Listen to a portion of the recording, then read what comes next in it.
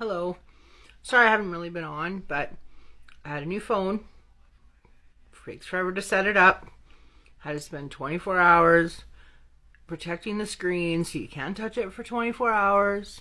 So anyways, there's a lot of hate on Trudeau I'm still seeing. And I know that with the Conservatives trying to find out who's going to be their wonderful new leader, or whatever you want to call it, the newest liar in training, I don't understand what the problem is. And I'm going to list it off for you. So, he won in 2015. He won after the start of the oil crisis, which happened while the election was going on before, and not even like in this country. Okay? So he had to deal with the oil crisis. Then he had the pipeline crisis because Harper decided that he wasn't going to do what the court said. Nope, they're going to ignore what the court said and not talk to Indigenous, and then we don't get TMX. So Trudeau, with the help of Notley, who did talk to Indigenous, who did travel the country talking to the people who were against it, got approval. Okay.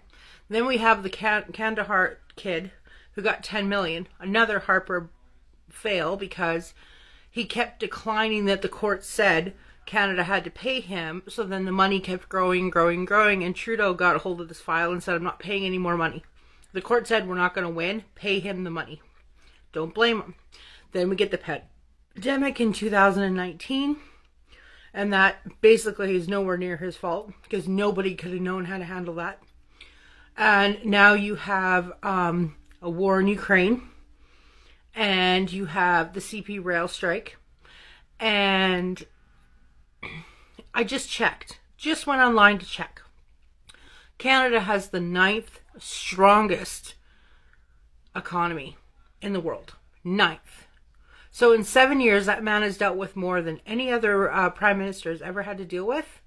And we're still 9th.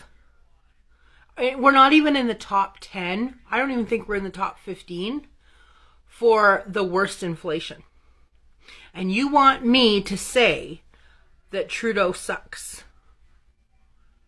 So how many prime ministers has been handed 1, 2, 3, 4, 5, 6 crises in 7 years, and we're still in the top 10 of everything in the world? I don't understand. Is there someone who can tell me why I should not be voting for him? Because I don't have a reason. I'm not even a liberal.